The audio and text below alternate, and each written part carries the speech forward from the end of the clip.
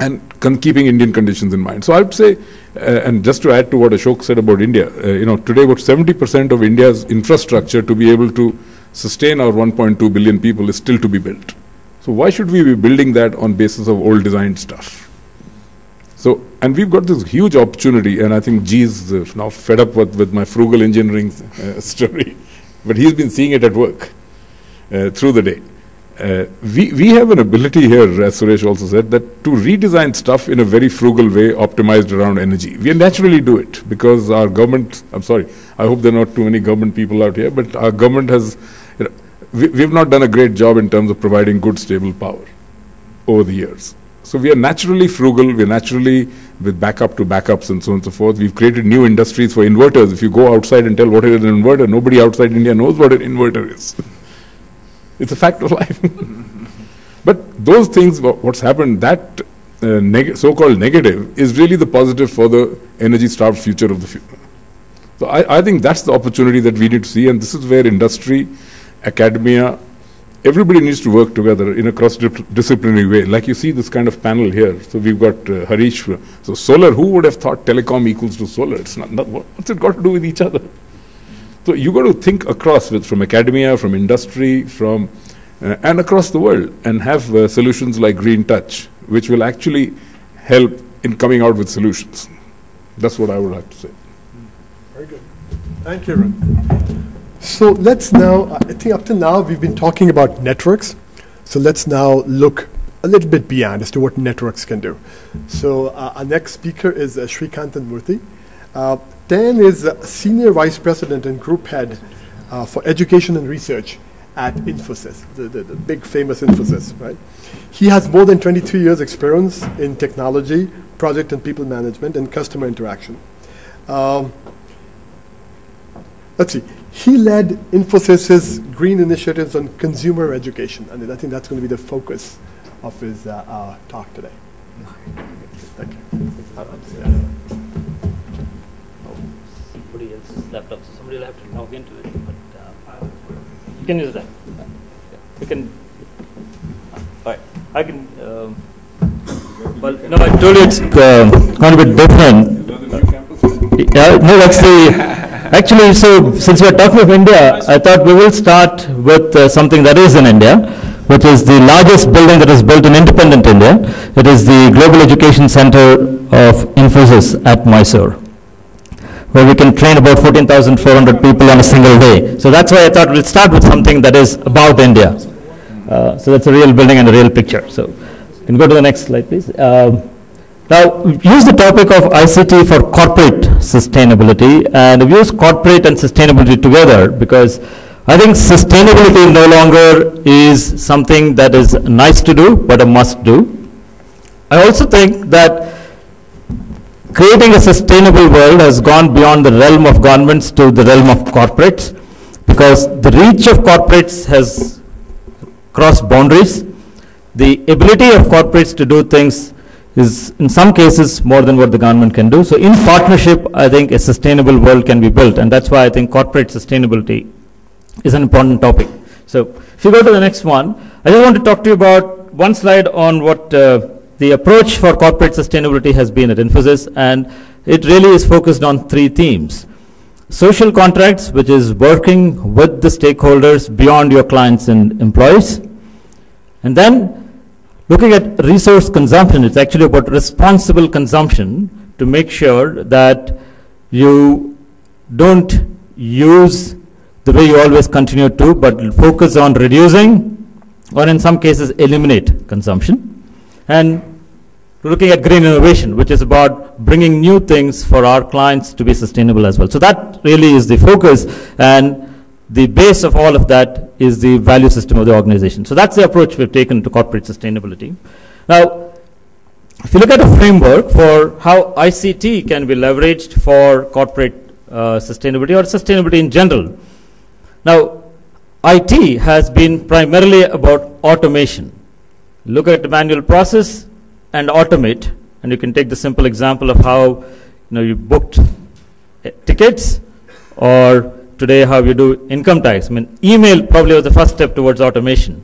But the digitization is about going beyond that, going beyond simple automation to dematerialization in some sense, getting things to digitize. So if you take the income tax example again, just by using email for communication with the taxpayers, they were able to save more than 270,000 lakh pages of printed paper.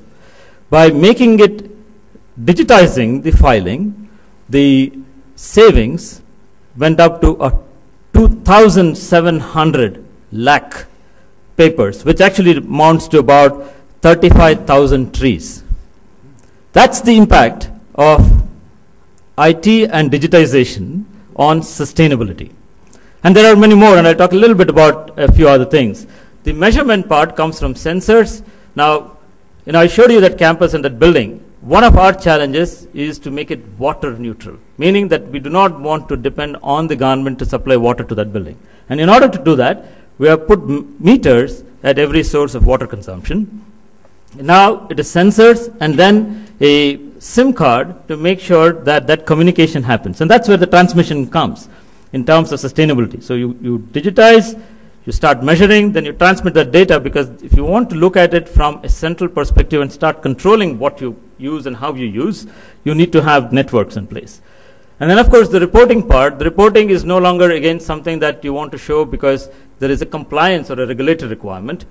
Reporting is also for somebody to take action. Reporting at an individual level, at a business unit level, at a corporate level, that can trigger action. And there are several actions that come out when you're able to consolidate this. And these are some things that you can get out of leverage of ICT for sustainability. So if you can please go to the next slide. A few examples. Now we've created a carbon calculator where every individual in the organization can go up and see their carbon usage.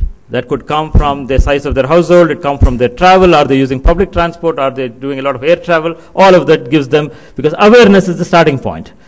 The energy management application is about capturing the energy usage across the organization, across campuses, across buildings, and taking action. And of course the plug load manager is an interesting one, where there is intelligence built into the plug. You'll be surprised to know that the power consumption is in the plug that is connected to devices, and most of the consumption happens in those plugs when the devices are not being used.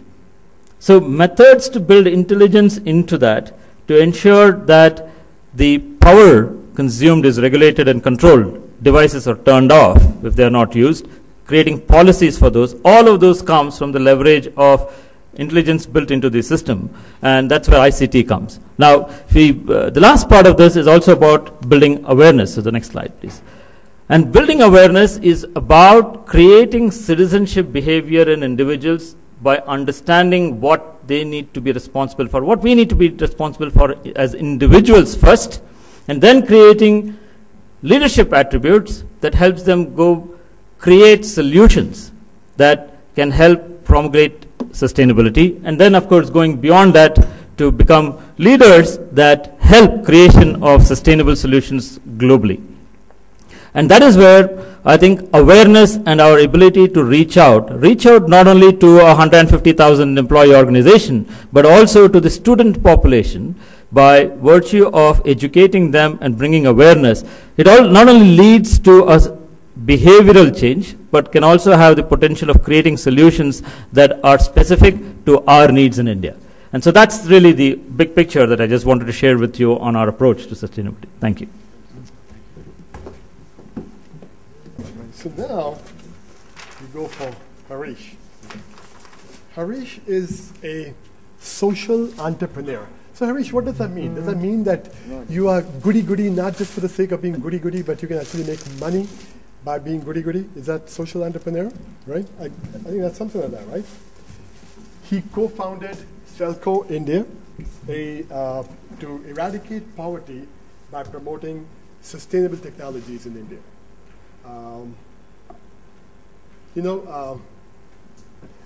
I knew Harish was a rebel because the first sort of sync-up call that we had, he suggested 8 o'clock in the morning on Saturday, which is just an unholy time to ask somebody to talk to you, right?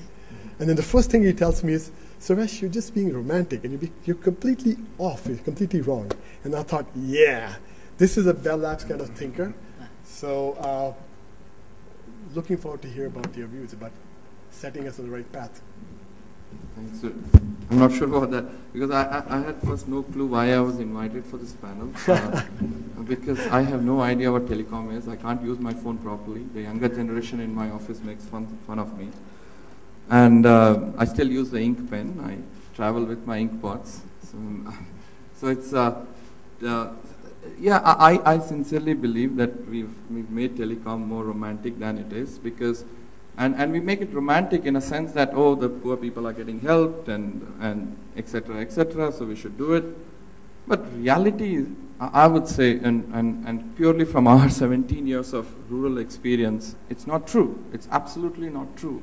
Because it's very much an English-speaking crowd in the world, which is trying to look at what the needs of the non-English-speaking crowds are. We all know, when we saw the movie Lost in Translation, how much gets lost in translation.